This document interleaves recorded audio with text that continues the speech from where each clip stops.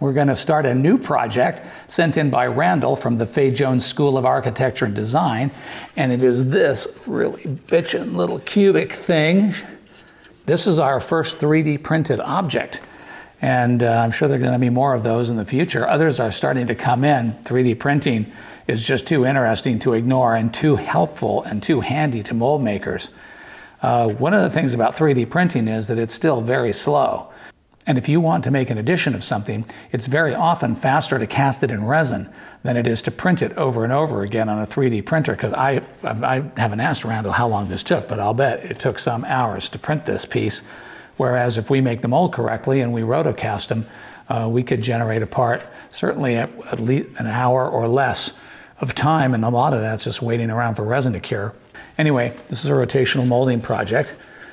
Randal wants a hollow casting, and as a rotational molding project, it has a lot of challenges associated with it. The biggest of which are lots and lots of points and sharp corners. Rotational molding does not like sharp corners. If you remember back to the Pug Mug project, link above, one of the difficulties we had was with the fur, getting the process of rotational molding to force the resin into the fur.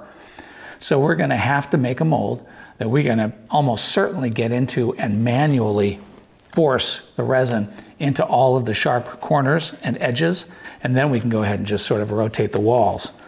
Another aspect of this job that we just have to kind of live with is that there are some artifacts. Let me see if you can see them.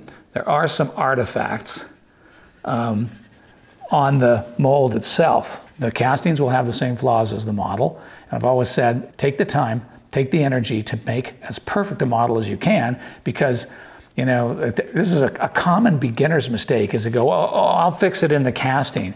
And then you realize that, you know, you're not going to fix it once in the casting, you're going to fix it every single time in the casting, which means you have to fix the same flaw over and over and over again. That gets old really fast and violates my rule of simple and easy is best. First thing we're going to do with this cube is clean it up a little bit. I actually really love the texture of the printing on the sides. I think they did a great job of taking advantage of the layer lines as they reflect around. They look fantastic. But this is probably the bottom. I'm guessing this is the bottom. This side looks better. It's the top, but still, nonetheless, it's got some flaws, as you can see. There are definite flaws in the print, and I think that if we're going to take the trouble to make a mold, we ought to take the trouble to clean it up first. But it's a material I've never worked with before. I don't even know for sure what kind of printing plastic this is. So I'm going to go to the old tried and true. I think to clean up these bottoms, I may just break out the old Magic Sculpt. Let's see here. I'll put this aside for a second. And this is just a two-part, the old AB business. We all know that, same as a resins. It's just a two-part resin and hardener system.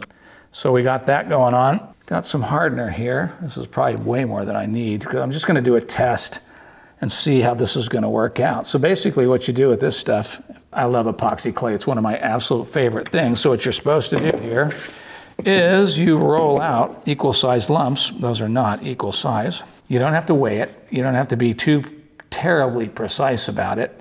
But they should be roughly the same size. Those are pretty close. Maybe this one's a hair bigger, but those are close enough. If you've never worked with this stuff before, you should get some, because it's bitchin'. I dig it. We love it. And then we just layer it, and just knead it up. Now, you never want to knead up more than this stuff than you can use at one time, because when this stuff goes off, it's rock hard. And I really just want to see how it's going to perform if I smear it into this matrix, into this. How will that work? Is that going to work out? I think that might work out all right. I don't really want to make more sanding work for myself than necessary. And I'm really thinking only of filling the kind of big gaps in here with Magic Sculpt. Magic Sculpt is a material that I know well. I've used it for years and years, and that's what I like. I like things that I know and I can predict the results on.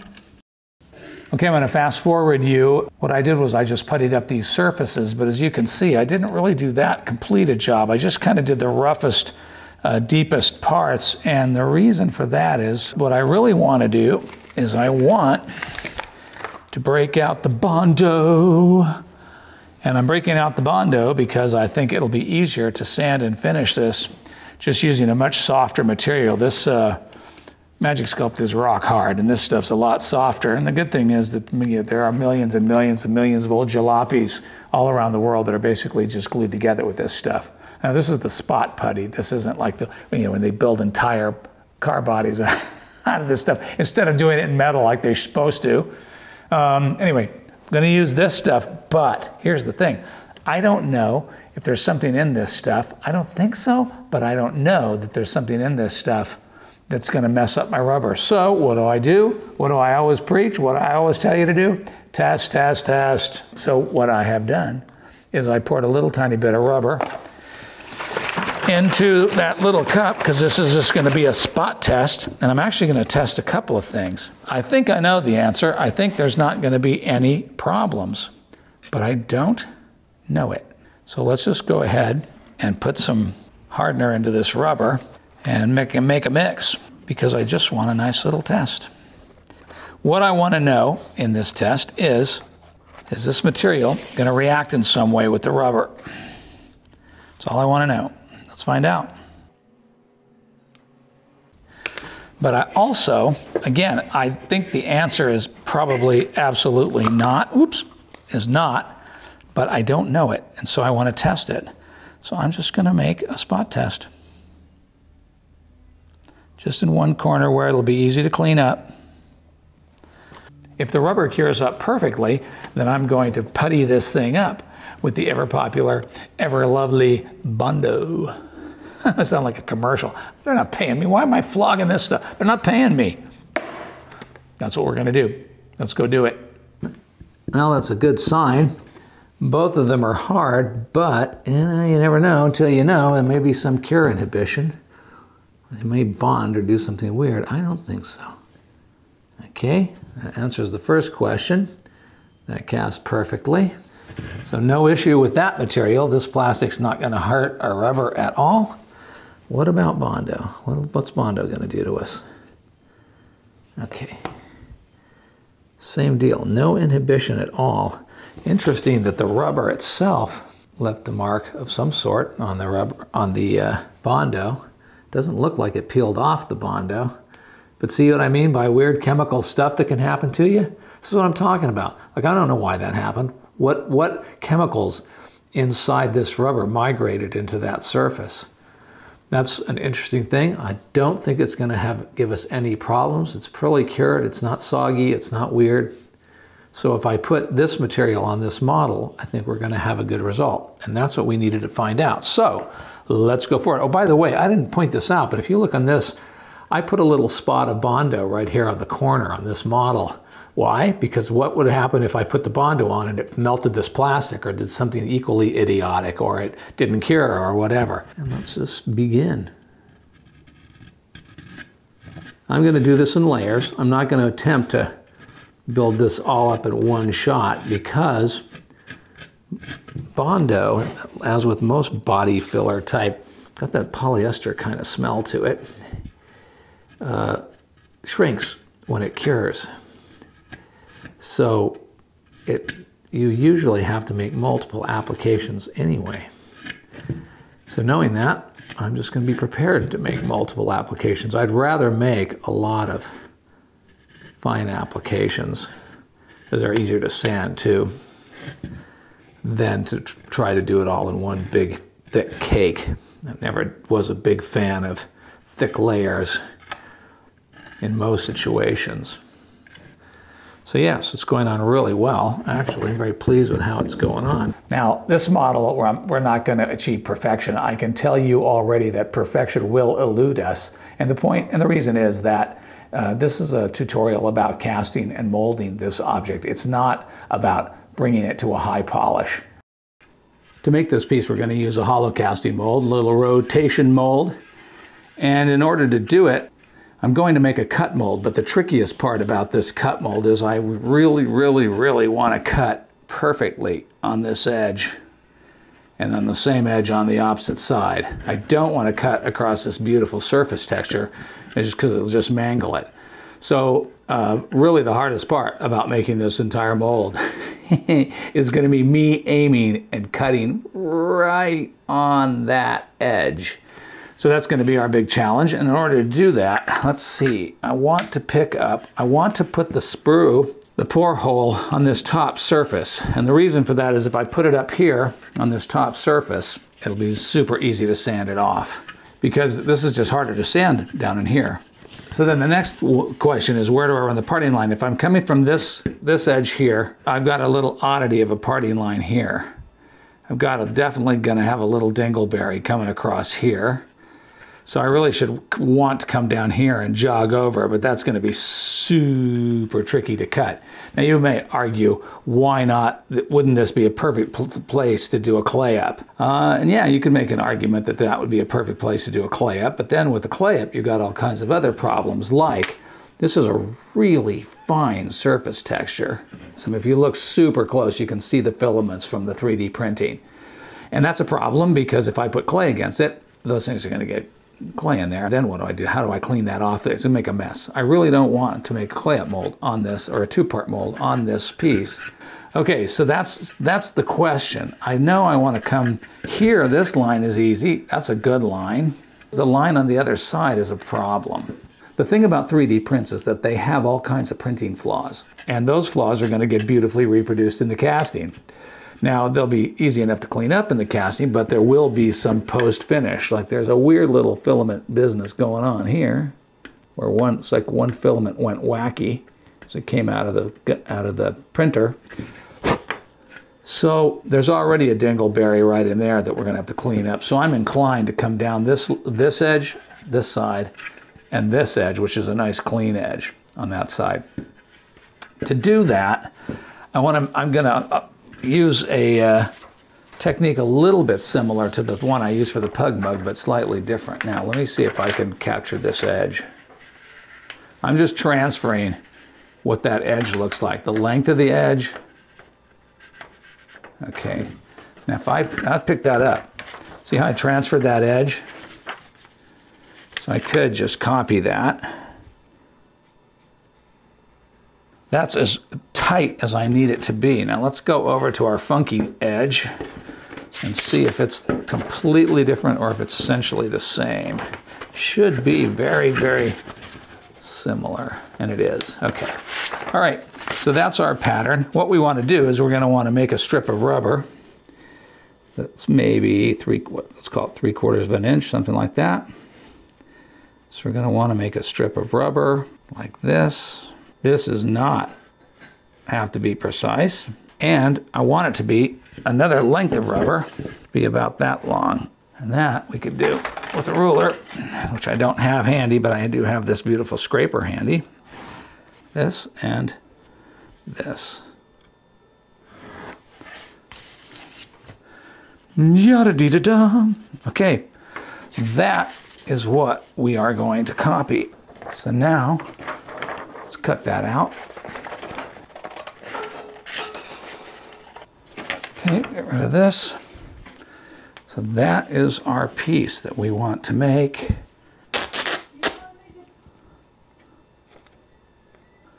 That'll pop back up. Now let's see if I can do this. I got my little pattern beautifully taped up. Didn't take too much effort. So now let's break out the oil clay. Nothing greasier and grimier than oil clay. Ugh, what a mess. Stuff's horrible. Basically what we're doing here is making a dam. Cut a bunch of squares. I'll just be able to lay it on there like that. Oh yeah, that should work. This does not have to be super precise. This is just a dam for the rubber, to pour a rubber thing. Now you saw me do something similar in the Pug Mug video, but there. And when I was in my shop, I made this dam out of wood. So I thought this is a good opportunity to show you guys that you can do it just as well out of clay. Again, this does not have to be purty. All you have to do is be tight. It can't leak. That's its only requirement. You don't want it to leak. If it leaks, it's not going to work. But it shouldn't be too bad to make it leak-proof. So I'm just going to keep cutting cubes till I get to the curvy part, and then I'll have to bend them. I'll just keep going along here, doing this. When I do the curvy side, boy, this is crumbly clay. When it is cold, like it is, cold and right out of an unworked out of the package, it's pretty crumbly. Okay, I'll put up with you. Put up with your peccadillos. So I'm just going to continue this dam all the way around, and then we'll pour some rubber. Well, it won't win the National Sculpting Olympics, but it's going to work. I'm going to cast rubber in it, and I have to make 2 of them, so I hope it's durable enough to make both castings.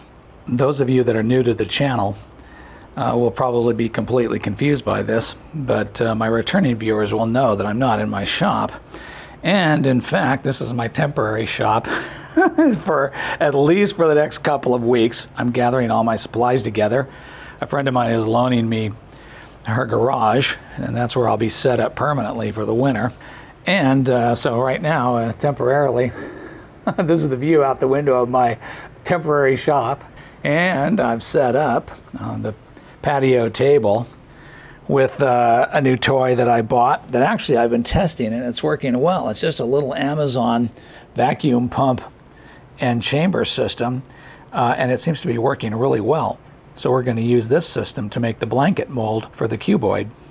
Shake, shake, shake. Set on this scale. I don't love this scale. It only measures in 5-gram increments, and that's not good enough. Let's see what 10 grams looks like. As soon as I hit 10 grams, I'm stopping. Nothing, nothing, nothing. So this one, oh, there goes 5. Now, as soon as I hit 10, I'll have 10. I don't want to over pour 10. There's 10. All right, 10 grams of that. We got 10. We want to get to 100. Oh boy, oh boy, oh boy, oh boy. This thing's heavy. I'm gonna have to hand pour this. This is gonna be not easy, but we'll do our best. Here it comes. 15, 25, 30, 35, 40, 45. I'm gonna make a mess on this thing. I already know that. Maybe not, maybe I can do something better. I'll try to make a mess inside the cup when I hit 100. Yeah, that's pretty rich, that mix. I can tell you right now, that's a rich mix. All right, let's do a little de-airing. De-air our rubber mix. Throw it in there. Close the outlet valve. So you can see it's coming up to vacuum. Very nice. Come on up. Okay, let's get the thing out of the tank. All right. Let's fill this mold. Nice mess.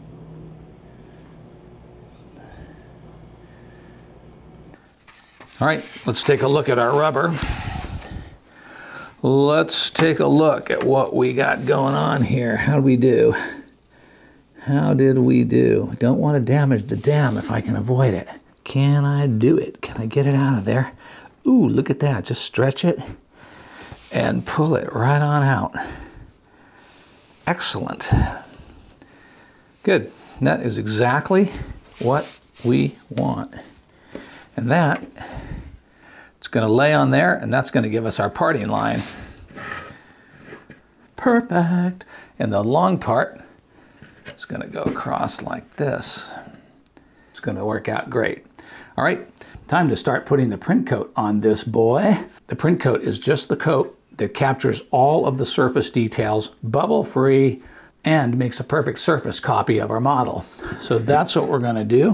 How I'm going to start is I'm going to fill up each one of these wells. On each side there's kind of a deep well, and I'm just going to begin by filling them up. All right, let's get going. Mixed up a batch of silicone and de-aired it, but I'm going to add something that I haven't shown you guys before, and that is this stuff, which is Rapidset, and that is a hardening stuff. It's been a while since I used this stuff, so watch me screw it up. This stuff is uber powerful. You do not want to overuse it. You have to use it fantastically sparingly. And I mean, we're talking drops here. It's, let's see, what is a manufacturer? Here I have my handy dandy manufacturer's data sheet, can't live without them. And it says recommended levels for a 30-minute gel time and a 2-hour cure, 4 drops per pound. This is a little more than 1/4 pound. Let's say I wanted a 10-minute gel time and a 1-hour cure, 12 drops per pound, or that would be around 3 drops. So I'm inclined to see, but to push it a little to see what happens. Worst case scenario is I'll have to peel it off the model if something horrible happens. So let's give it literally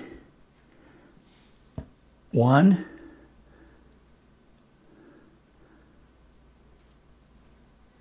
that was barely 2, 3. That was 3 drops. This is kind of a test batch. Well, let's see what happens. Man, that imparted some smell in there, I think, a little bit. Maybe not. Maybe I'm insane. That could be too. It's a very strong possibility of insanity. What I want to do is I want to fill this well.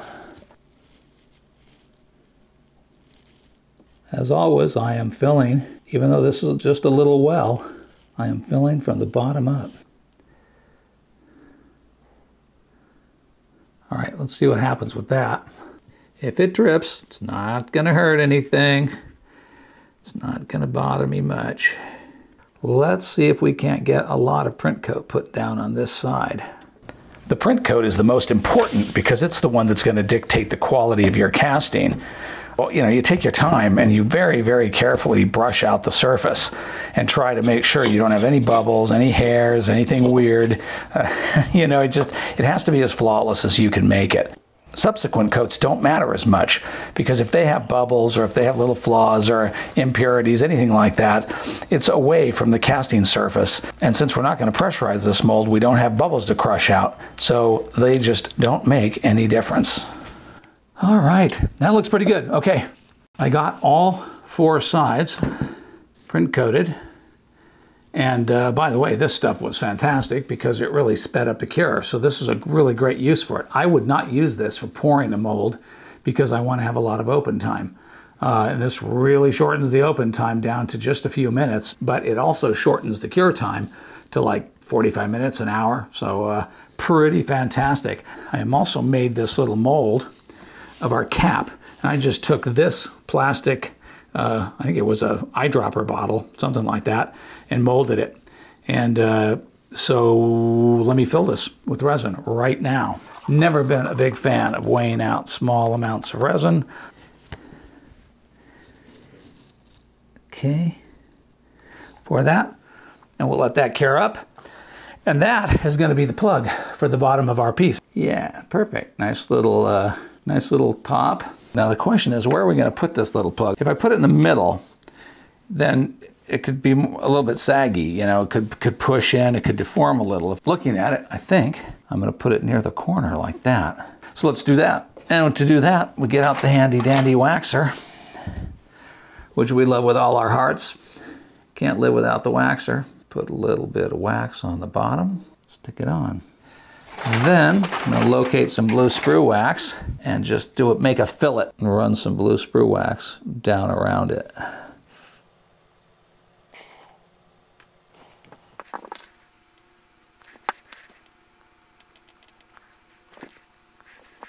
All right, got that pretty well waxed in there. A little bit of wax cleanup to do, not too bad. And of course, in the casting, we're going to cast this little nozzle, and it's going to have to be cleaned off. That's going to be the cleanup. With each casting, you're always going to have that littlest bit of cleanup. But the whole trick to this business is to have the cleanup be as little as possible. We're going to finish out this top and also start building up the extra pieces. That's going to be a laugh riot, let me tell you.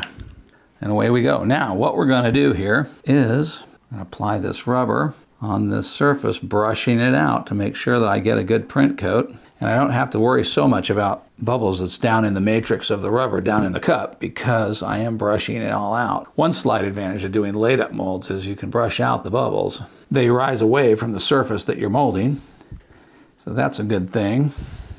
I'm just making sure that I really jam the rubber down into the cracks, down into the crevices, so that we don't have any bubbles in the crucial parts. Because boy, I tell you, you catch a bubble down in there and it makes a nice big wart, big bubble in the casting. Ugh, such a pain to clean out. Who needs it?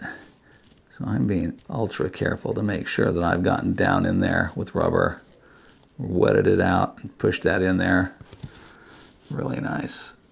Good. We're going to start to build out the mold with the other pieces of rubber.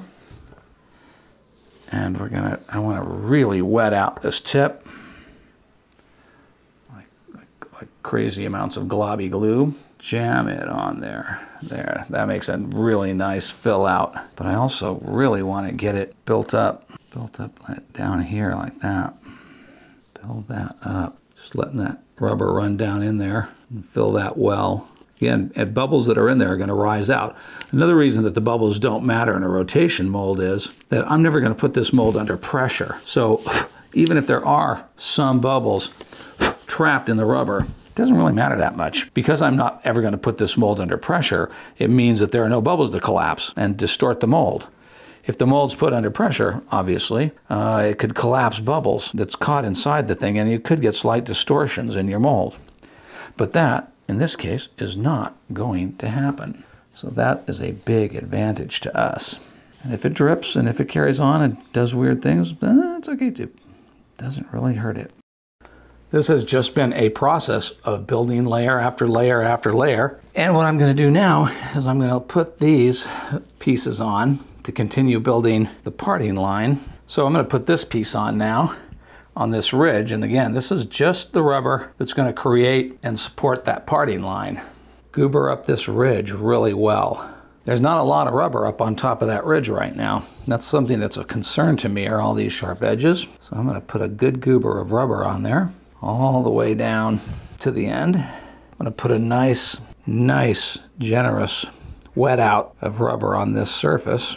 Glue this stuff on there really well. Don't want to starve it at the end. So make sure it's well glued. So you can see in this process that you can build this rubber in layers. I've been building this piece over the course of several days. So you can build rubber molds over time, like I've been doing this one. You don't have to, pour it all in one day or whatnot. You can pour it over time, and I'm just going to hold this, tack this piece to the end with a straight pin. And that is going to be more than sufficient to hold it in place. Come along the ridge and do the exact same thing on the other side. Just tack it into place. And I created a rubber landing on each end. So that's pinned, and it's quite secure. And that'll hold that nicely in place. And I want to make sure I come up on these ridges, because those are my greatest concern. I want to make sure I've got thick rubber ridges on each of the projection ridges that stick out from the mold. That's really going to be important. Just build it on up.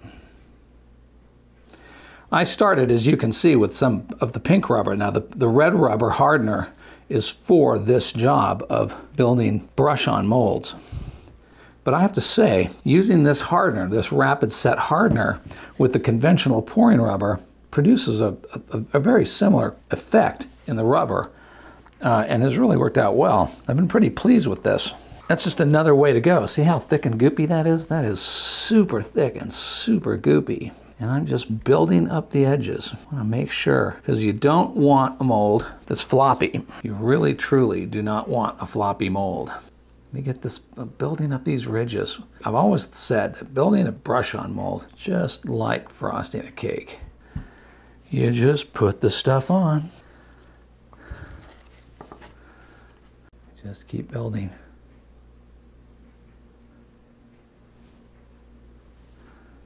So I'm going to spare you guys the unbearable tedium of watching me do this, because this just takes layer after layer after layer. Did want to say, if this was a client job, I would not do it this way.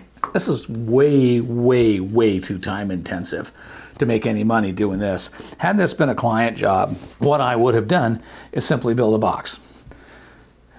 Just carefully sized so that I got even wall thickness. I would have built a box and I just would have poured it solid. That would have been so much faster, so much easier. I could have made this mold in essentially just some layers, but just one single pour. It would have only taken a few hours at the most. This was a very material friendly but labor intensive method of doing this. The rest of this project is just about building just layer, layer, layer, layer until I feel like it's safely built up on all edges. The question is, how thick does a rubber blanket mold have to be? And the answer is it has to keep its shape.